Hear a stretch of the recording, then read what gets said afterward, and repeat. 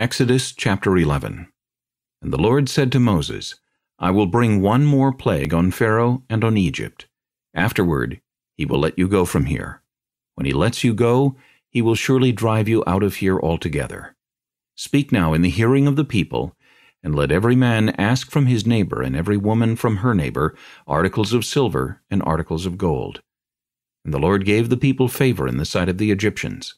Moreover, the man Moses was very great in the land of Egypt, in the sight of Pharaoh's servants, and in the sight of the people.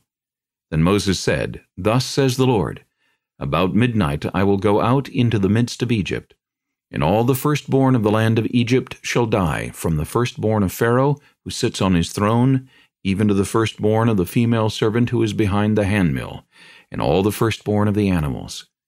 Then there shall be a great cry throughout all the land of Egypt, such as was not like it before, nor shall be like it again.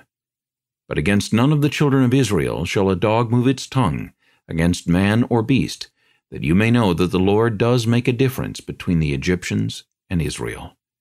And all these your servants shall come down to me, and bow down to me, saying, Get out, and all the people who follow you. After that I will go out. Then he went out from Pharaoh in great anger.